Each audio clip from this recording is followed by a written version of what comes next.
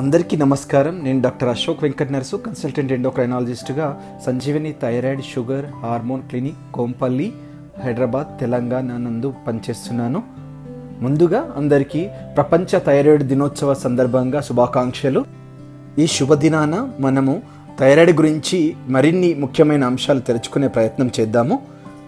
Thyroid అనేది మన దేహంలో గల ముఖ్యమైన ఎండోక్రైన్ గ్రంథులలో ఒక గ్రంథి అని చెప్పుకోవచ్చు. అయితే ఇది సీతాకోక చిలుక ఆకారంలో ఉండి మన మెడ ముందు భాగంలో ఉంటుంది. థైరాయిడ్ అనేది మన దేహంలో గల అన్ని అవయవాలను సక్రమంగా పనిచేయడానికి తోడ్పడుతుంది. మన జీవక్రియలను కూడా క్రమబద్ధీకరిస్తుంది. థైరాయిడ్ సరిగ్గా పనిచేయడం అనేది చాలా చాలా ఆవశ్యకం అని చెప్పొచ్చు. మన దేహంలో గల వెంట్రుకల నుంచి మొదలుకొని ముఖ్యమైన అవయవాలైనటువంటి గుండె, మెదడు అలాంటి అనేక అవయవాలకి థైరాయిడ్ తోడే ఎంతో అవసరం. థైరాయిడ్ ఇట్లాంటి అవయవాలను సరైన విధంగా పనిచేయడానికి ఉత్తేజాన్ని నింపుతుంది. సరైన మొత్తంలో థైరాయిడ్ పనిచేయడం వల్ల మన దేహంలోని మీద అవయవాలన్నీ సక్రమంగా పనిచేస్తాయి. అంతేగాక మన దేహంలో గల జీవక్రియలన్నీ క్రమబద్ధీకరించబడతాయని మనం తెలుసుకోవాలి. వ్యక్తి యొక్క జీవనం ప్రారంభమైన దశ నుంచి, అనగా శిశువు తల్లి గర్భంలో ఎదుగుతున్న దశ నుంచి మొదలుకొని చివరి దశ వరకు, తల్లి గర్భంలో 11 వారాలు 12 వారాల నుంచి థైరాయిడ్ తన పనితనాన్ని అనేది ప్రారంభిస్తే వ్యక్తి చివరి రోజు వరకు కూడా నిరంతరము క్రమ పద్ధతిలో పనిచేస్తూనే ఉంటుంది. ఎప్పుడైతే థైరాయిడ్ యొక్క పనితనంలో వ్యత్యాసం వస్తుందో అది మనకు ఆరోగ్యం పైన వివిధ మార్పులను చూపిస్తుంది అన్నట్టు మనం తెలుసుకోవాలి. సో థైరాయిడ్ సరిగ్గా పనిచేయడం వల్ల మన దేహంలో గల గుండె, మెదడు మరియు మన పేగుల్లో కదలికలు, అంతేగాక ఒక వ్యక్తి యొక్క లైంగిక అవయవాలు కూడా సరిగ్గా పనిచేయడానికి ఇది ఎంతో తోడ్పడుతుంది. అయితే థైరాయిడ్ సరైన మొత్తంలో థైరాయిడ్ హార్మోన్స్ను ఉత్పత్తి చేయడానికి దేహంలో సరైన మొత్తంలో అయోడిన్ ఉండడం అనేది చాలా అవసరం. అందుకు మనము అయోడిన్ ఉన్నటువంటి ఉప్పును వాడడం అనేది చాలా చాలా అవసరం అనే విషయాన్ని మనం గుర్తుంచుకోవాలి. అయితే ఇప్పుడు థైరాయిడ్లోని ఎన్ని రకాల సమస్యలు ఉంటాయి వాటిని తెలుసుకునే ప్రయత్నం చేద్దాం. థైరాయిడ్లో ముఖ్యంగా 3 రకాలటువంటి ఆరోగ్య సమస్యలు ఉంటాయి. ముందుగా హైపోథైరాయిడిజం అంటాం. హైపోథైరాయిడిజం అనగా థైరాయిడ్ తక్కువ మొత్తంలో పనిచేయడం. రెండవది హైపర్థైరాయిడిజం అంటాం. థైరాయిడ్ ఉన్నదానికంటే ఎక్కువ మొత్తంలో పనిచేయడాన్ని హైపర్థైరాయిడిజం అంటాం.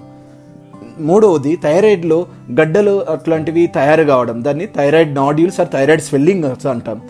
సో ఈ 3 రకాల సమస్యలు ఉంటాయి. ముందుగా హైపోథైరాయిడిజం గురించి తెలుసుకునే ప్రయత్నం చేద్దాం. ఇదివరకు చర్చించినట్టుగా హైపోథైరాయిడిజం అనగా థైరాయిడ్ తక్కువ మొత్తంలో పనిచేయడం, తద్వారా దేహంలోని మిగతా అవయవాలన్నీ కూడా తక్కువ స్థాయిలో పనిచేయడం అనేది జరుగుతుంది. అయితే హైపోథైరాయిడిజం వచ్చినప్పుడు ఏం లక్షణాలు ఉంటాయి అన్న విషయాన్ని తెలుసుకునే ప్రయత్నం చేద్దాం. హైపోథైరాయిడిజం వచ్చినప్పుడు బరువు పెరగడం, కాళ్ళలో వాపు రావడం, మొక్కల్లో వాపు రావడం, థైరాయిడ్ గ్రంథి వాపు రావడం, చలిని తట్టుకోలేకపోవడం, చర్మం పొడిగా మారడం, మాటల్లో మార్పు వచ్చి బొంగుర గొంతులాగా రావడం, మలబద్ధకంగా ఉండడం, జుట్టు రాలడం, కారణం లేకుండా అలసిపోవడం, ఋతుక్రమ సమస్యలు రావడం మరియు సంతానలేమి సంభవించే అవకాశం ఉంది. అయితే ఇప్పుడు హైపోథైరాయిడిజం రావడానికి గల కారణాలు తెలుసుకుందాం. హైపోథైరాయిడిజం రావడానికి కొంతమందిలో ఇది అయోడిన్ రహిత ఉప్పు వాడడం వల్ల వస్తుంది. మరికొంతమందిలో ఆ వ్యక్తి యొక్క రోగనిరోధక శక్తియే తన థైరాయిడ్ సరిగ్గా పనిచేయకుండా చేస్తుంది. దాన్ని ఆటో ఇమ్యూన్ హైపోథైరాయిడిజం అంటాము. ఇంకొకటి థైరాయిడ్ గ్రంథిని సరిగ్గా పనిచేసేందుకు ప్రేరేపించేటువంటి థైరాయిడ్ స్టిమ్యులేటింగ్ హార్మోన్ యొక్క ఉత్పత్తిలో లోపం గనక ఉంటే, అనగా పిట్యూటరీ గ్రంథి యొక్క సమస్యలు ఉన్నప్పుడు థైరాయిడ్ స్టిమ్యులేటింగ్ హార్మోన్ యొక్క ఉత్పత్తిలో లోపం ఉన్నప్పుడు కూడా థైరాయిడ్ గ్రంథి సరిగ్గా పనిచేయకుండా ఉంటుంది. అంతేగాక కొందరిలో థైరాయిడ్ గ్రంథి యొక్క నిర్మాణాత్మక లేదా క్రియాత్మక జన్యుపరమైన కారణాలలో ఉన్నప్పుడు కూడా థైరాయిడ్ సరిగ్గా పనిచేయకుండా పోయి హైపోథైరాయిడిజం వచ్చే అవకాశం ఉంది. ఈ హైపోథైరాయిడిజంలో భాగంగా ముఖ్యమైన అంశమైనటువంటి కంజెంటల్ హైపోథైరాయిడిజం అనగా పుట్టుకతో వచ్చే హైపోథైరాయిడిజం, అప్పుడే పుట్టిన శిశువుకి సరిగ్గా పనిచేసే థైరాయిడ్ అనేది చాలా చాలా అవసరమని తెలుసుకోవాలి. ఎందుకంటే ముఖ్యంగా వీటిల్లో మెదడు యొక్క ఎదుగుదల, మెదడు యొక్క పరిపక్వత మరియు శారీరక ఎదుగుదల చాలా చాలా థైరాయిడ్ మీద ఆధారపడి ఉంటుంది. ఎప్పుడైతే థైరాయిడ్ సరిగ్గా పనిచేయదో ఈ దశలో మెదడు ఎదుగుదల అనేది సరిగ్గా లేకుండా అయిపోతుంది. అందువల్ల పుట్టిన ప్రతి శిశువుకి లక్షణాలతో సంబంధం లేకుండా థైరాయిడ్ టెస్ట్ చేయాల్సిన అవసరం ఎంతైనా ఉంది. ఎందుకంటే ఆ లక్షణాలు బయటపడేసరికి, అనగా వీళ్ళలో మలబద్ధకంగా ఉండి మోషన్ రాకపోవడం, కళ్ళు పచ్చగా కావడం, నోరులోంచి నాలుక బయట పెట్టడం, బొడ్డు ఉబికి రావడం, ఇట్లాంటి లక్షణాలు వచ్చేసరికి చాలా సమయం పడుతుంది. ఈలోపు మనం విలువైన సమయాన్ని మిస్ కావడం అనేది జరుగుతుంది.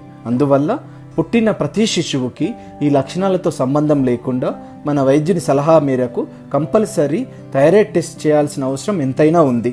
ఆ విషయాన్ని మనం గమనించాలి. అయితే ఈ చిన్న దశలో హైపోథైరాయిడిజం రావడానికి గల కారణాలు ఏంటి అని గమనించినప్పుడు ఇదివరకు మనం చర్చించుకున్నట్టుగా థైరాయిడ్ పనిచేసే విధానంలో జన్యుపరమైనటువంటి కారణాలు, నిర్మాణాత్మకంగా పరంగా కానీ లేదా క్రియాశీలకంగా కానీ ఇట్లాంటి కారణాలు ఉన్నప్పుడు, లేదా కొంతమందిలో తల్లికి అయోడిన్ ఉప్పు గనక వాడకపోయినట్లయితే శిశువుకు కూడా అయోడిన్ యొక్క సప్లై అనేది ఉండకుండా ఉండడం వల్ల థైరాయిడ్ హార్మోన్స్ అనేది సరిగ్గా ఉత్పత్తి కావు. అట్లాంటి కారణం. ఇంకొకటి, తల్లి ఎప్పుడైతే ఆటోఇమ్యూన్ థైరాయిడ్ డిసీజ్తో బాధపడుతున్నప్పుడు ఈ యాంటీబాడీస్ శిశువుకు కూడా సంక్రమించి థైరాయిడ్ని సరిగ్గా పనిచేయకుండా చేసే అవకాశం. ఇది చాలా చాలా అరుదని చెప్పుకోవచ్చు.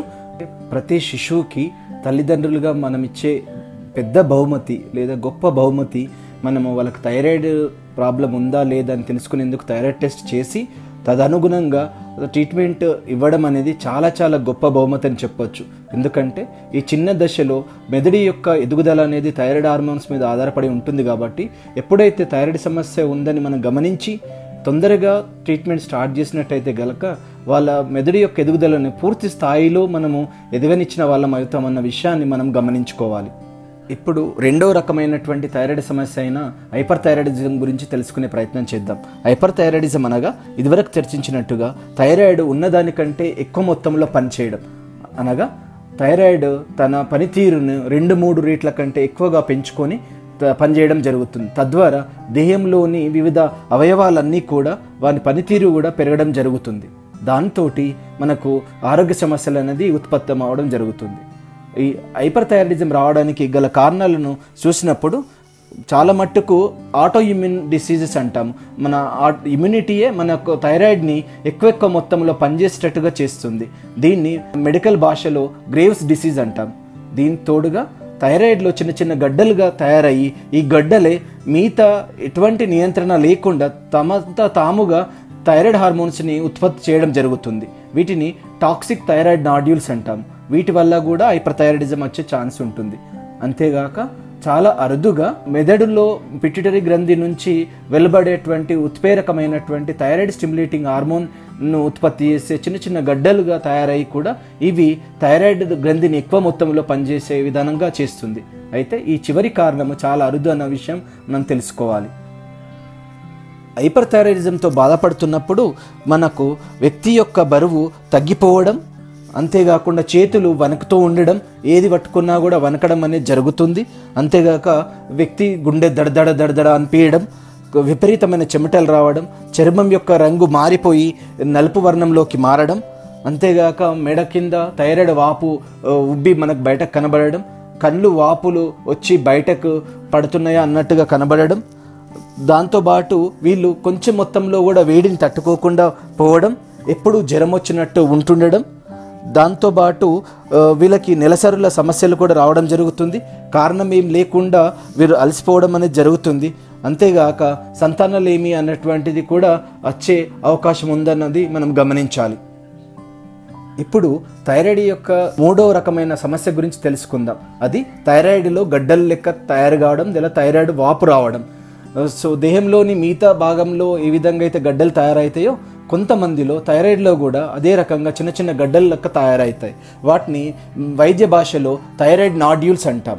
ఒకవేళ ఈ వాపు అనేది థైరాయిడ్ గ్రంథి మొత్తానికి వస్తే దాన్ని simple thyroid swelling are simple goitre అంటాం. అలా కాకుండా థైరాయిడ్లో చిన్న చిన్న కంతుల లెక్క మారి అవి గడ్డల్లాగా అయితే దాన్ని థైరాయిడ్ నాడ్యూల్స్ అంటాం. సో ఇట్లాంటి చిన్న చిన్న కణుతుల్లాగా మారి ఉన్నప్పుడు అయితే ఈ కణుతులు అనేటివి మంచి ఈ లక్షణాలు ఉన్నాయా లేదా చెడ్డ లక్షణాలు ఉన్నాయా? చెడ్డ లక్షణాలు ఉన్నాయా అంటే దానిలో క్యాన్సర్ కణాలు ఏమైనా ఉన్నాయా అన్న విషయాన్ని తెలుసుకునేందుకు FNAC అనే నీడిల్ టెస్ట్ని చేయమని మన వైద్యులు సలహా ఇస్తారు. తద్వారా గడ్డలు వాటిలో చెడు లక్షణాలు అనగా క్యాన్సర్ కణాలు ఏమైనా ఉన్నాయా అన్న విషయాన్ని తెలుసుకునే ప్రయత్నం చేస్తారు. సో మీకు అందరికి అర్థమైంది కదా. ఇప్పుడు మనం థైరాయిడ్కి సంబంధించినటువంటి 3 రకాల సమస్యలను తెలుసుకున్నాము.